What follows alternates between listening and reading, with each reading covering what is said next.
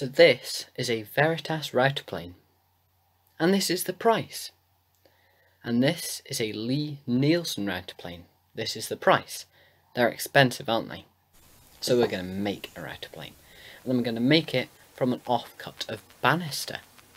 So what I'm going to do first, I'm going to mark out how much of it I want, and then I'm going to cut off that bit.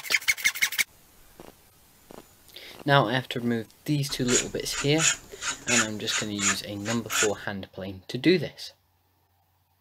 Now as you can see, I've actually cut the whole thing in half. Now I do have a new camera, and I'm not sure why, but I've managed to lose that clip, but it will become apparent in a minute why I have done this. So I need to mark out a little housing joint that I have to cut in one of the pieces, and I'm just using the blade that I'm going to use to help me get the right width.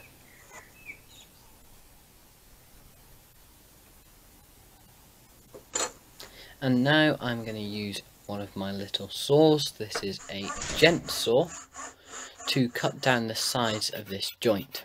Now as I've already said, I've got a new camera and I'm just sort of learning about it, and I forgot, or maybe I just lost, the clip of when I chiseled out the middle, but you'll just have to take my word for it that I did it. And now we are gluing everything back together.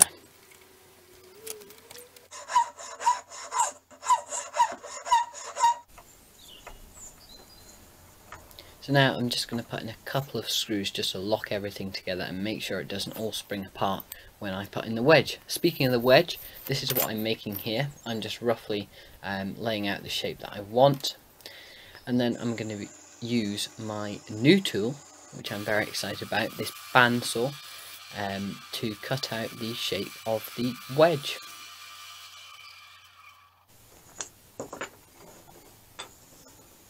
Now time to assemble the plane.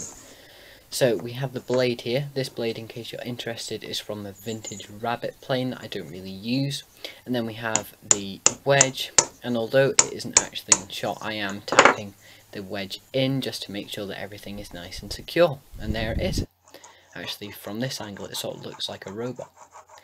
Right, before I try out the router plane, I'm just going to hone the edge on my oil stone, and then we are going to try it out, I suppose. Now it doesn't actually cut brilliantly in this shot. I think I had the blade beveled down rather than bevel up. I think that would have helped, and also it's not the sharpest. So hopefully you have enjoyed watching how to make this router plane.